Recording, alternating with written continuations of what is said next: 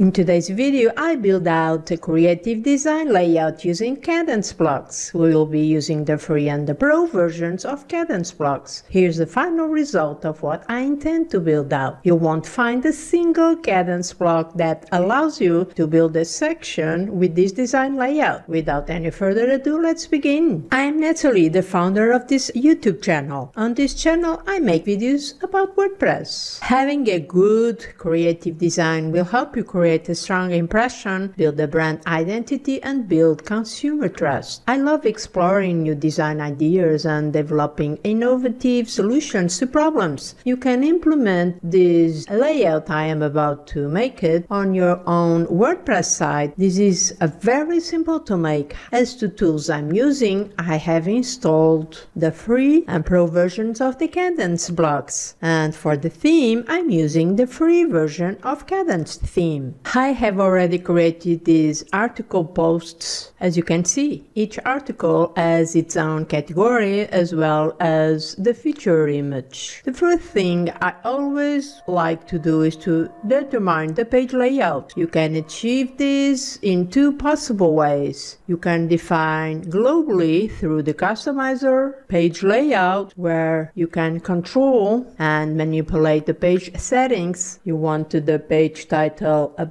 or in content area, and the page layout over here, normal, narrow, full width. I go now with normal, and the content style to boxed. You can also control and manipulate page settings for each and every page. Within this page edit screen, you access the settings for the page by clicking on this top right icon. You can disable the page title, content style to boxed, and much more. Page layout normal. Once the page layout has been defined, we are ready to start building the design from scratch. I begin by having a container for my section. The Kadence container block is the row layout block. So click on the plus icon to insert a new block. Then type in row, this one. Define the two equal columns by clicking on the second item. For the left column, click on the plus icon within the block to insert a new Kadence block. This time I will insert the posts block to showcase the latest articles. You easily recognize that you are using the Kadence blocks since they have this light blue color. By default, the posts block displays the three most recent entries as you are watching. Doesn't look nice, right? This left column should only display a large article box. Let's rearrange the content. Click on the gear icon located at the top right corner to start editing the contents area. Let's narrow down the number of items to 1. Below, I'll make sure you narrow down the categories to only 1. I choose mine to be lifestyle. Next, scroll down to go to the layout settings tab in the block sidebar. Set the column to 1 as well. Set the drop-down align image to top. Cool. The style is boxed, and under the category settings tab, define the category styles to pile. I don't know how to spell. I'm sorry. Next, determine the HTML tag. I go with H4. In the content settings, turn off these two options. No, I want to enable the read more button. Super easy. There you go. For the right column, let's drag the posts block once more. Click on the plus icon, add in the posts block, adjust the settings appropriately so you can display other different articles posts in this section. Set the number of items to 4. Change the number of columns in the layout settings tab to 2. You will get 4 boxes with articles grouped 2 per row. In the content settings, delete the article preview and the read more button, and you now have columns that vary significantly in its height. In the Title Size tab, change the size of the title to H5. By changing the image size settings, you can try to align the height of these two columns. You can experiment with the image ratio option in the Image Settings tab. So select the first posts block, scroll down, find the image settings, and under the image ratio, I set mine to be 4:5, just like that.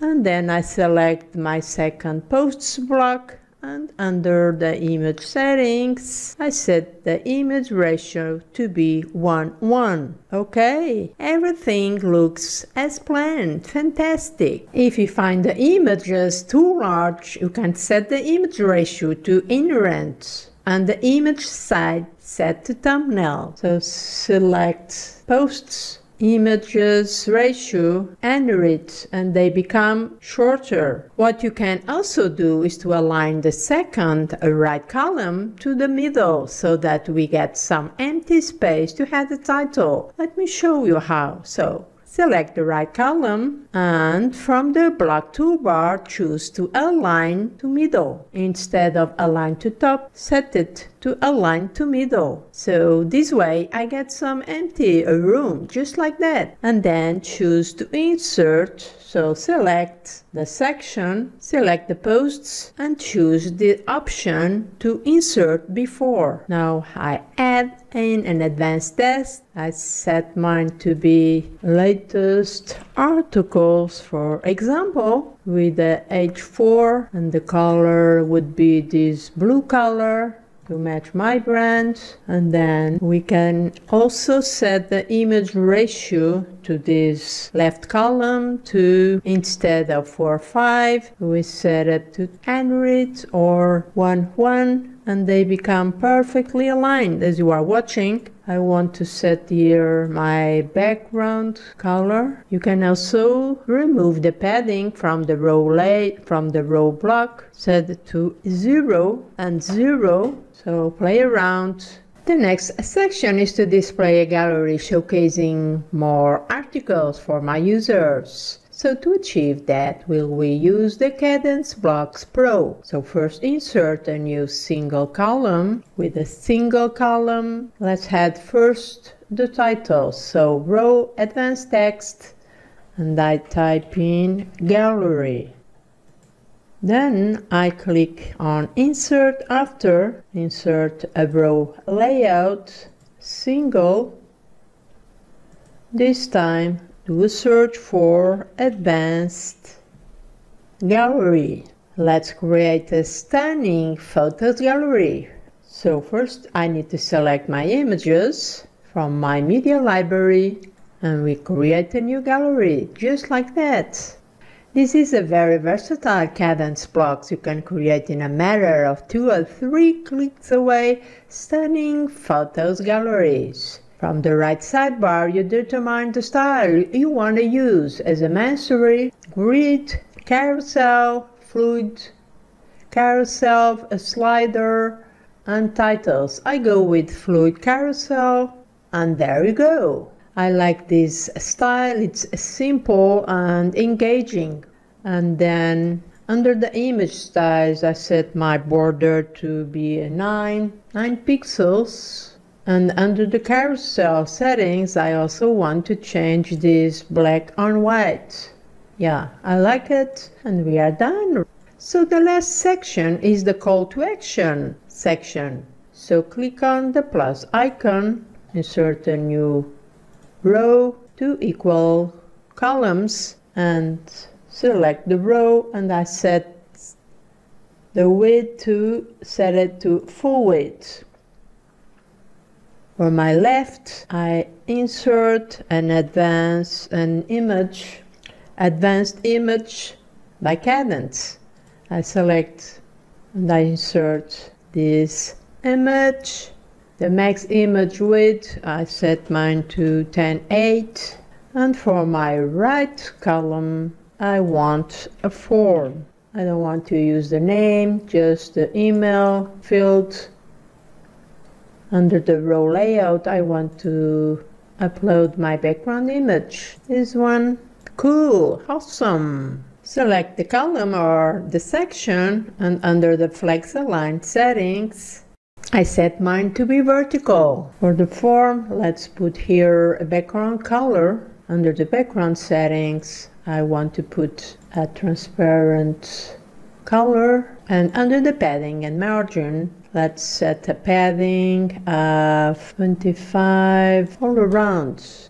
If you want to narrow down in the center the width of this section content, use the max width setting for the row content. This will allow your background to be full width and for the content inside your background to max at a specific place. So select the row layout, and under the structure settings, set the content max width to 50 VH. Let's preview. Looking great. Now let's check for mobile devices. Well, everything is fine except the gallery block. Let's fix this issue. Select the row where the advanced gallery block is placed, and from the right sidebar select visibility settings and then choose to hide on mobiles. Let's check now on front end how this is look. As I'm scrolling, as I'm resizing,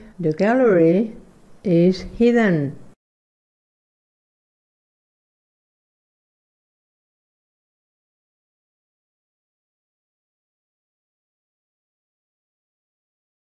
The last thing I want to do is to fix this issue, so select the row layout. Under the structure settings, the custom content max width, I set here to 100 VH, and you are done. Everything now is perfectly aligned. I really hope you guys find this practice video helpful and valuable to you. If so, make sure you subscribe to the channel or smash the like button as a way to support me. Share it with your friends or on your social media channels. If you have any doubts and questions, please leave them in the comment section below. I will do my best to help you out.